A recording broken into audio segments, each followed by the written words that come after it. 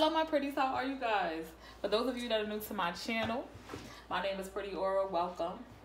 Let's see what Pretty Gang has to say about my website, theprettyoracle.com, and the products that I offer. So Jessica B says, yes, her warfare candles are amazing, and I can't wait to order the cord cutting and Pretty Oracle bath. Shrilly says, order. Everything in that shop is amazing. Amy says her bundles are great. Shirley says, yes, I'm always buying the cord cutting bath. Love it. These are things that you can find on theprettyoracle.com. Okay? I promise you guys I will be sharing more of my testimonials. So I'll be doing that at the beginning of every read that I can remember, okay? Listen, you got somebody here that's very upset. I want you guys to be mindful, okay, that the more you cut people off, the more enemies that you make. If cutting a person off, and I want you guys to entertain this thought, if cutting a person off makes them upset, okay, to the point where they're doing something, what we see here, spreading lies about you,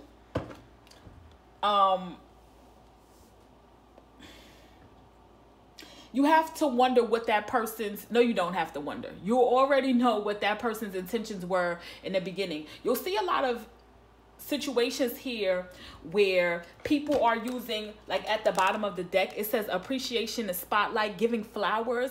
Like somebody who was, you know, all up your ass, so to speak.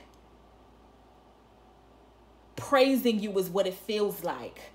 You know, a lot of compliments and things of that nature. But all of a sudden, you know, they're big mad because you don't talk to them anymore, or because you cut them off. Okay?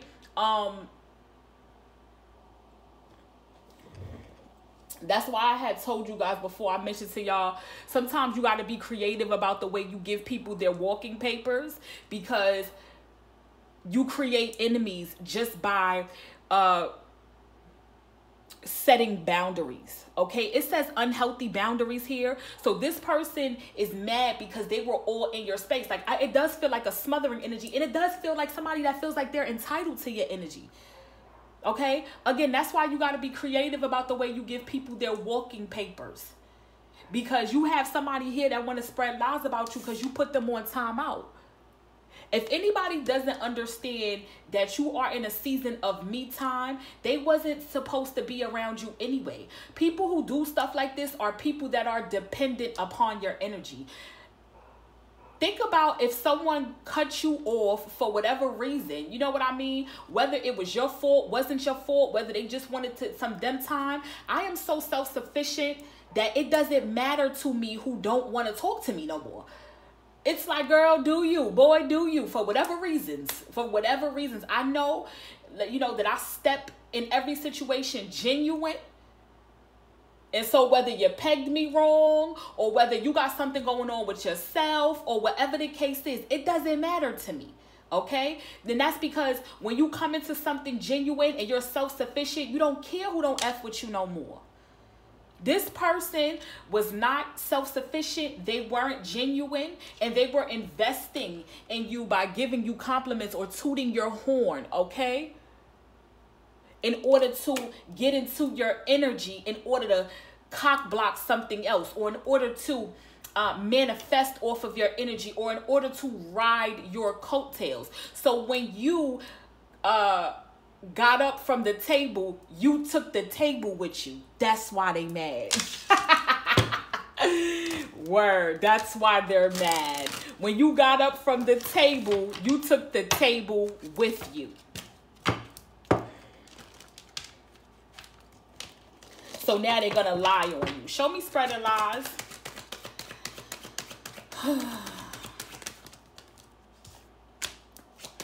Somebody is going around like telling stories and with the wearily defensive. Somebody could be hold on a second. This could be somebody you were dating with the King of Wands. It doesn't have to be though. This could be a friend or anything.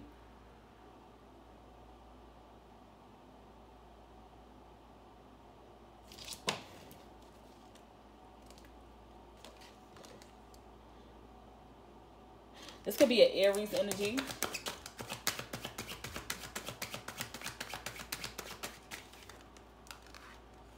Somebody is basically lying about, like, you could be defensive toward this person, right? And it's like they're hiding clarity, okay? And why they are extending romantic invitations or why they're extending love towards you. They're involved in some sort of spirituality, okay? As it pertains to, and with the energy of change and happy ending, this is somebody who wants to change your destiny. This is somebody who's working with other destiny thieves or an organization or whatever. We have the Emperor at the bottom of the deck here, okay? So there's something here about this person. They're upset, and this is why.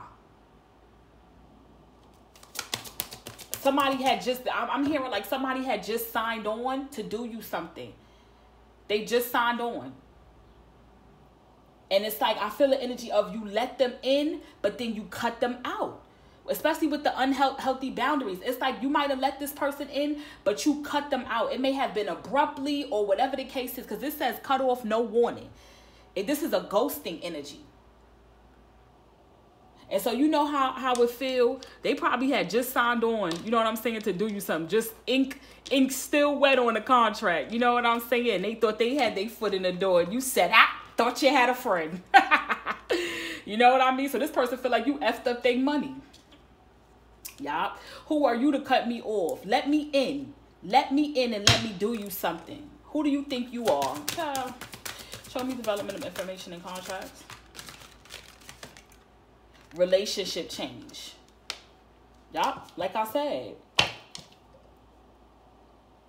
Whatever you did, you messed up their investment. Okay? They were getting closer and closer and closer to you. Basic, subpar, simple, unimpressed. You figured it out. You felt like their approach was corny. This person is having financial troubles. If you see this deficit and faking it, this person, they're spiritually broke and they physically broke too. And their promises, their word isn't worth nothing is what I'm hearing. Their word isn't worth nothing. Their word ain't bond. Put it like that. Somebody could be from New York. I'm hearing word is bond. Somebody word ain't bond.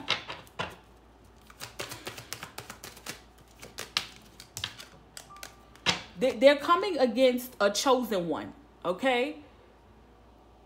That's the problem. This is about coming against a chosen one.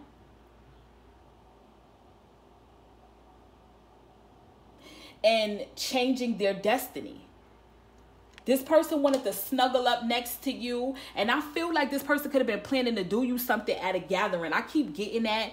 Where they were setting this up or whatever the case is. It didn't go right. It didn't go right. I feel like this person came into your energy and they may have sat down. And as soon as they got comfortable, you pulled the chair from up under them. Like, excuse me. You can't sit with me. You can't sit with me. Because I see where you're going with this. Like, I feel like if you would have just never dealt with this person from the beginning, you know, the blow would have been easier. But it's like, I done sat here, got comfortable, thought we was friends or thought we was lovers or thought I was getting ready to sink my teeth into you. And then as soon as I get ready, you get, you know what I'm saying? What the hell? you snatch my plate. Yeah, I gave it to you. That's why. It's my food you sitting here finna eat. You know what I mean? And somebody's upset. Okay? So we have third wheel, other people can't. This is involving the people them. These is the minions. Look what I said with the squad at the bottom of the deck. These are the minions. So somebody they sent in, you know. I don't know. See, you may be enlightening others and going against the grain. You are one of a kind. Sister, you've been on my mind. Sister, you're one of a kind. Sister. Yo, you know who they I'm keeping my eye on you. I bet you think I don't know nothing. Somebody is targeting you. We already know this, y'all. We already know this. We know what's up. This is why you being targeted, because you're a chosen one, okay? You could be enlightening others. You could be going against the grain. Okay, so they're telling me 11 from Stranger Things. 11 from Stranger Things. You know how many people was chasing 11 throughout? I mean, come on, they always chasing 11. They want to get her back into a closed space where they can work on her mind some more, where they can run some more tests on her, where they can use her to benefit, you know, whatever crooked organization or agenda they have going on. They don't want her out here, you know what I'm saying, roaming free. I heard starting a revolution. Like, they feel like you're going to lead some revolution, but you know what this is all boils down to? This all boils down to Stephen wanting to keep control, like I said, over the earthly realm. This is what he wants. And it's like he can't have you out here enlightening others and going against the grain and having these spiritual gifts. He wants to throw distractions in your way. He wants to, you know, have you keep you very normal and ordinary. Okay, by way of giving you things or putting things in your way that doesn't feed your spirit, so that you're not ascending. Keep you at the ground level. You understand what I'm saying? First floor your ass. That's what he want to do. He don't want you to go up to the penthouse. The more chosen ones move up to the penthouse, the more we are in control, and the more we're spreading knowledge, the harder it makes for Stephen, him downstairs, to keep reign over this realm that he want to keep. He just, you know, you fucking up his money. And so he's sending in a bunch of people, and even the more you ascend, the more you start to look at these people like, is this what you like? This what you said to me? You know what I mean? Like, oh, okay. Y'all, I keep telling y'all to play stupid, okay? I keep telling y'all to play stupid. The more you play stupid, the more you keep them busy. You hear me? The more you play dumb, the more you keep them busy with thinking that they doing something. And the more they work on, you know, one project, because they think you dumb, you got more time to stay ahead of them. You know? Okay. Come here. Starting lies. So this person is lying to you. Yeah, they're lying to you about their purpose. Lying to you about the purpose that they have in your life. Yeah, third wheel. Somebody in the background, y'all. And I keep telling y'all, a lot of times these men, well, it don't have to be men. These lovers that come in, they are that tender swindler energy, but by way of spirituality. Okay, a lot of them be in relationships already, and they are courting people on some just business type stuff. Okay, because they sell ass for the devil, or they work for him downstairs, or whatever the case is, and it's just like, you know, their job is to date people and create relationships, and then hit you with a spiritually transmitted disease, or put something in your drink or smoke, or line you up real nice. Okay, set you up real nice. These is people that got emotional issues, financial issues, and they feel like they down on their luck in the only way. Cause somebody just said to me, there's a person here that do this because they can't read. And then my mind, and my question is, so who helped you sign the contract with Stephen? What they had it in layman's terms? I mean, I guess so. Somebody can't read, so they can't make no bread out here in the real world. You know what I'm saying? Look at this. They're lying about their alliances. They into Stephenism. They into Stephenism. This person gets readings, okay? They know what to say to you. They know how to get into your mind, okay? And they feel like they doing this behind your back.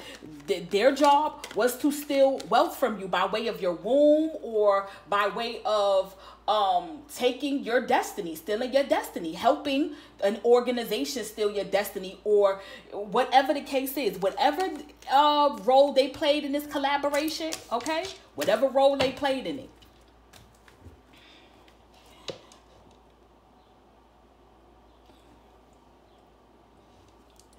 Show me big mad. Show me big mad. Show me big mad.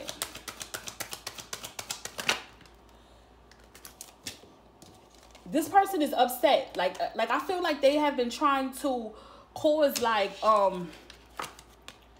yeah, this person has been trying to soul tie themselves to you or some shit like that, or trying to reach you in your dream state or something like that. But you're staying to yourself. You're not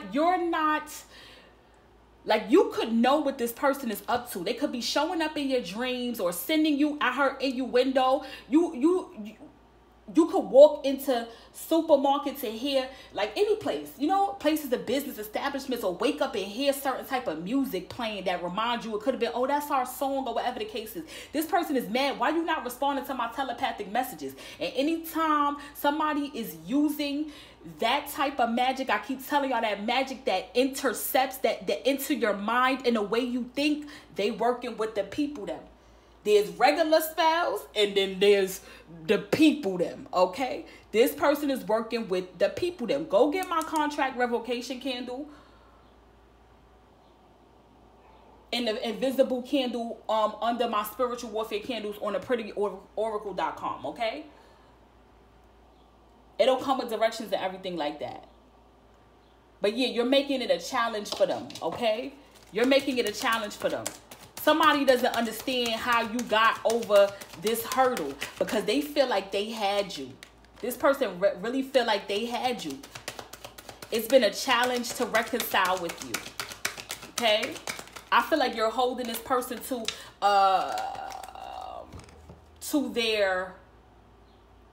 a certain standard now. I feel like you may have listened to the lies, or you may have let them slither around. But now it's like you got questions you asking them, or it's like now you putting them through the ringer. You know, like, oh, all right. So you know how when calling someone's bluff is what this feels like. Calling someone's bluff. Like, I feel like this person thought they just had their teeth getting ready to sink into you, and sink it into you. And it's like, damn, like all of a sudden, okay, we have fate and homeless. Poor. This person, somebody can't read, somebody got rosy cheeks or something like that. This is their fate. They're mad now. This is why they upset, because they're going to remain destitute. And this has to do with their karma, okay? It does. It has to do with their karma. And we have using children as a pawn. I don't know what that is. That could be a baby daddy or something like that. Poison. This person was trying to get you with this energy of unhealthy boundaries. This person was trying to get you in this energy right here. This was their job. And they was doing it slowly. They were invested in it, and they were slowly making strides towards doing it. And they really thought they had a friend. They really did. They really thought they had a friend. They thought they was really close. Avoided communication. You don't talk to this person no more. You could have met this person on a data site or chat room or whatever the case is. But I feel like this is one of those scouts. You know what I told you? Like, you're not the only person that this person is doing this to. Kiss of death. What did I say? They want to get you in a compromising position so they can, I'm hearing Georgie, Porgy, pudding pie. He kissed the girls and make them cry. Kiss the girls, make them sick. Okay? This person might go to jail. And that might be there. I mean, at least you getting a room and board and 3 square meals. You know what I'm saying? Because it looked like this person was doing bad. So at least they getting room and board at this point. I mean, that's what they wanted, right? That's what they did it for. Oh, they gonna get it. You gonna eat and you gonna have a place to live. And since you want to do weird shit, you'll have a bunch of people to do weird shit with.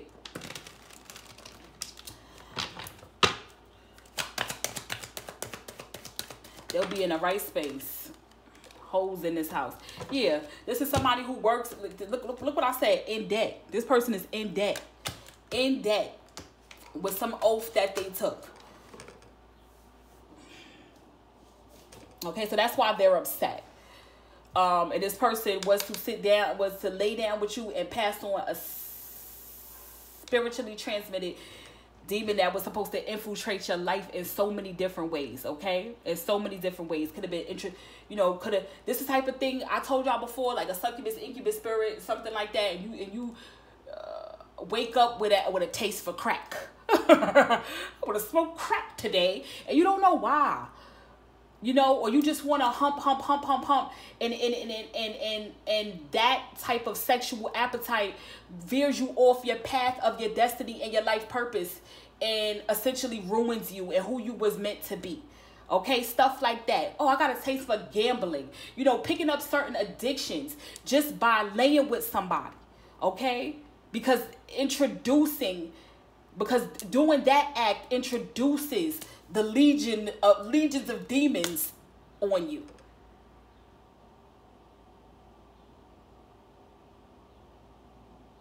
All right. So yeah, this person is very upset. I hope that helped.